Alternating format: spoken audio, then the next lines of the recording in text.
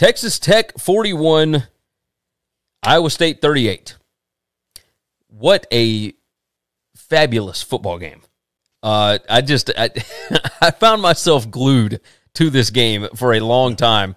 Brock Purdy, 32 out of 42 passing, 356 yards, 3 touchdowns, and 2 interceptions. That's what he's got to get better at. Breece Hall.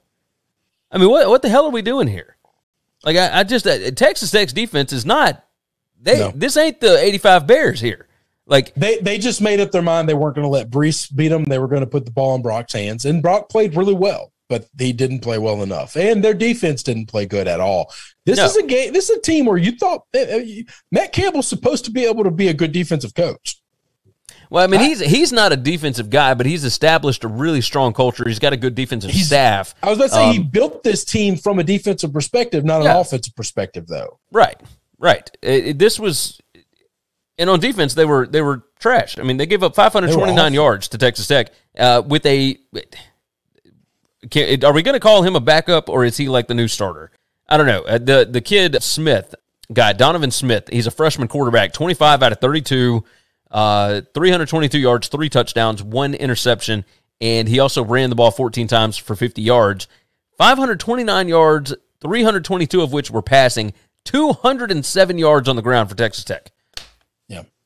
I mean, that's the ball game right there. Like That's it. Unbelievable game for Texas Tech. Weird, inexplainable game for Iowa State. Is this a thing where we're just going to see a pattern here of teams looking – they all think Oklahoma's beatable, and if you beat Oklahoma, it brings donors out of the woodworks. And so we're just going to overlook the week beforehand so we can show up and play. If they beat Oklahoma, this is just a new path, is because losing at Texas Tech doesn't cost Iowa State a nickel. But beating Oklahoma makes you millions of dollars with the extra donor money that just comes pouring in. Yes.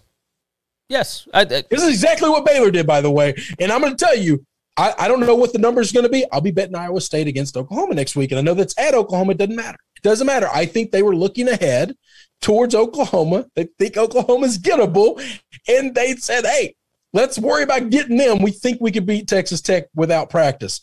Baylor thought they could beat TCU without practice. And it didn't work out. But guess what? If you told me you can lose to TCU but beat Oklahoma, every team in the Big 12 would take it. I agree.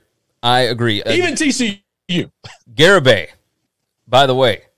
Can't believe that wasn't a record. I just can't believe that wasn't a record. Let's start off with this first, because they don't win this game without the first field goal, which was at the end of the first half, and he hit it from 45. He had 2 field goals on the day. Right. A 45-yarder at the end of the first half with no time 45 left. Is big in college football. Yes. 45 is big. It's not unheard of. 62 to close the game. Nope. Nobody even attempts that. He did not hit a field goal with time left on the clock in either half. It's pretty awesome. Listen, hang on.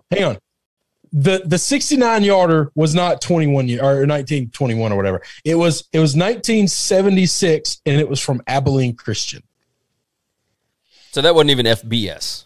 It wasn't even FBS. That's just ridiculous. But 62, like, props. Well, the FBS wasn't a thing in 1976 also. Agreed. Thanks for listening to the Winning Cures Everything podcast. The website is winningcureseverything.com, and if you want to connect with us, we're on Twitter at GaryWCE, at Chris B. Giannini, at Winning Cures, or you can email us, Gary at winningcureseverything.com or Chris at winningcureseverything.com. Subscribe everywhere you need to subscribe, and we'll see you soon.